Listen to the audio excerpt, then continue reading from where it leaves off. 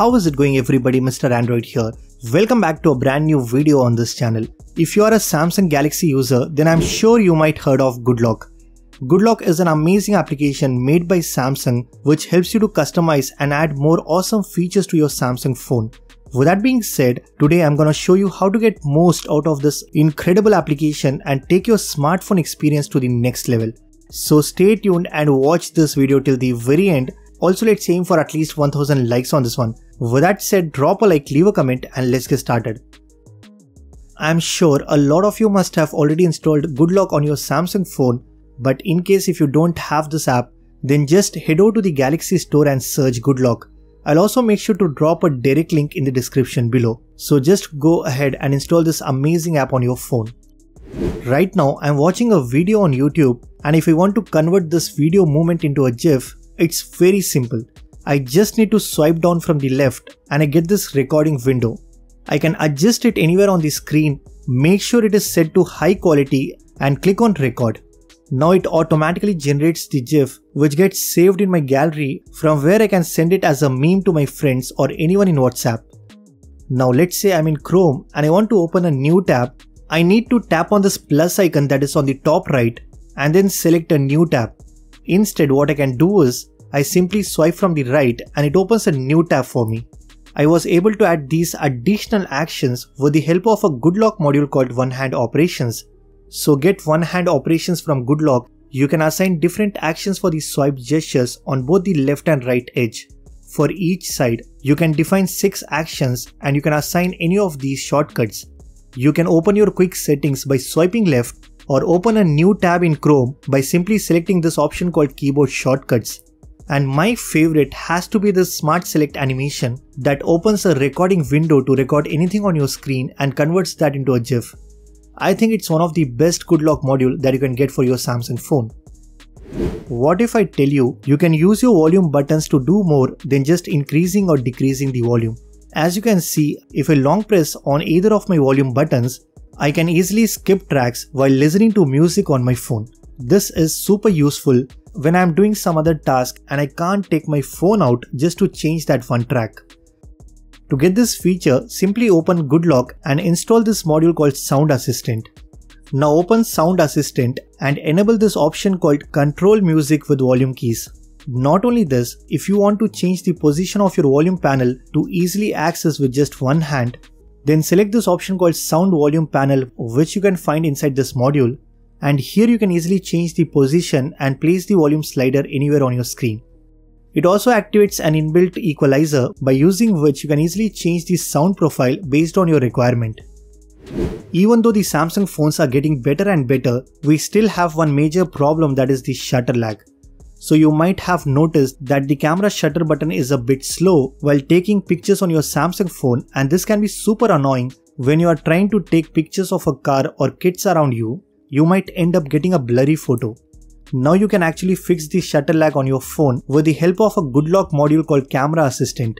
So just install the Camera Assistant from GoodLock, and once that is done, open the camera, go to Settings, and here you get a brand new option called Camera Assistant.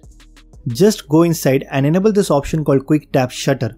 This will improve the shutter speed. Then there is another setting you need to change. Just click on Shutter Speed and set it to Prioritize Speed.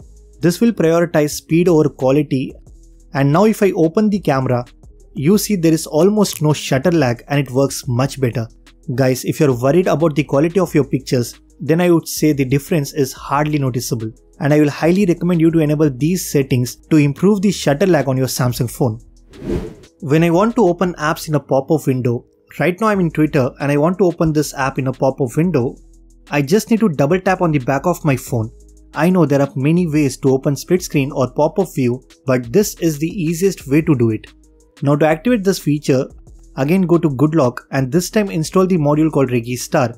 Just open Registar, select Backtap Action, and assign the double tap gesture to open apps in a pop-up window.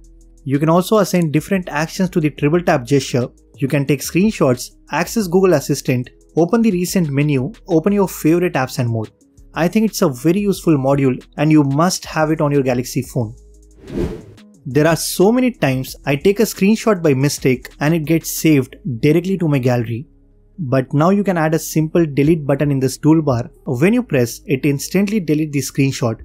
So now you don't have to open your gallery and search for the screenshot, you can delete it right away. To add this extra button, you need to open GoodLock and search for this module called Nice Shot. Once installed, simply open and enable this option called Add Delete button.